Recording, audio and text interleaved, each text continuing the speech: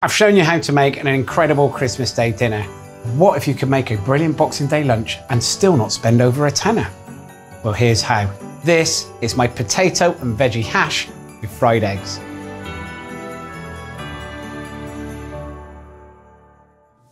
The ingredients you're going to need are around about 4 potatoes, good handful of carrots, half a packet of sage and onion stuffing left over from Christmas Day, 6 eggs, some vegetable oil and some salt.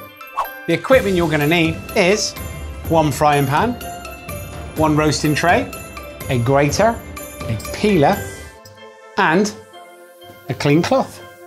You'd have the face of Marcus like the Turin Shroud, shouldn't it? Go, oh. Leftover veggies that you haven't cooked, potatoes and carrots. They're still sat there in your fridge, and this is a great way of using them up and making something super special and tasty on Boxing Day, all right? The potatoes and the carrots, first thing we've got to do is peel them. Just the same as the Christmas Day peeling process, do all the peeling at the same time. So hash browns is something that we've done before on Full-Time Meal, but this one is a little bit different. The last one, Marcus actually cooked himself. I mean, I say he cooked himself. Dwayne, his brother, did most of the cooking. Marcus just turned up at the end and made it look good. Get yourself your cloth, kind of line the tray with your cloth, then get your grater, and then just grate. Then the carrot.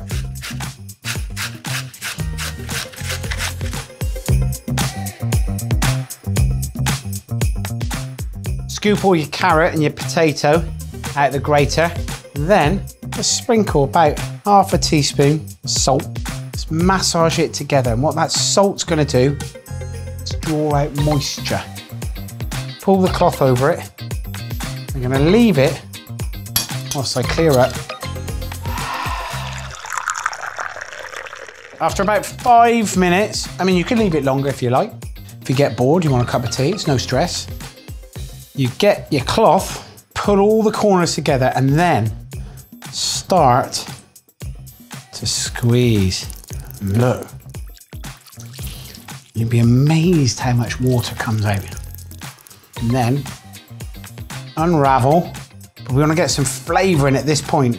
Something else that kind of works as a binding agent is the half a packet of sage and onion stuffing mix that you had left over on Christmas Day. And then mix it all together.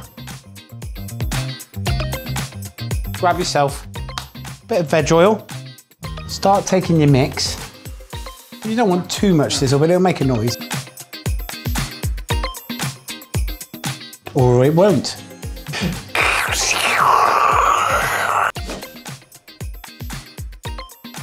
Get yourself a spoon, push into the pan.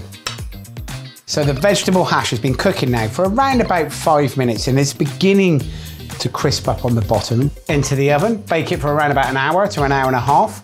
Plenty of time to put your feet up and have one of them lovely Boxing Day snoozes. Okay, after an hour and a half, looks like that. This is the fun bit. Get yourself a plate and then you're going to flip it and turn it. You end up with that. It's gorgeous, crispy, crunchy, golden bronze, beautiful vegetable hash. Take the frying pan, we're going to fry some eggs and serve with our hash.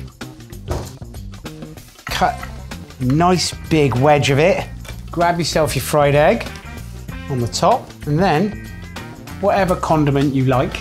Me, I'm most definitely a brown sauce man. And off you go. That is a great Boxing Day treat. Fried egg with veggie and potato hash. And remember, this amazing Christmas recipe can be found on Instagram and Facebook at Full-Time Meals, where you'll also be able to see dozens more pocket-friendly recipes to try at home.